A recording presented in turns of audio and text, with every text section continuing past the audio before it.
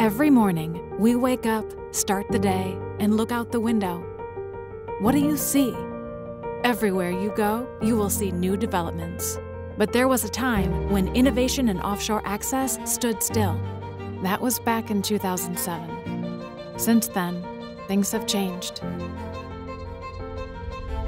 Technology took the lead in an age-old industry, made it easier for people offshore to go to work and back home safely. We took that lead. We saw an opportunity and created a market, set a new standard of safety. Today, it's not about setting new standards, it's about raising them. It's time to rewrite the rules and change the game again. Using new technologies to solve industry challenges. Leveraging data to gain knowledge.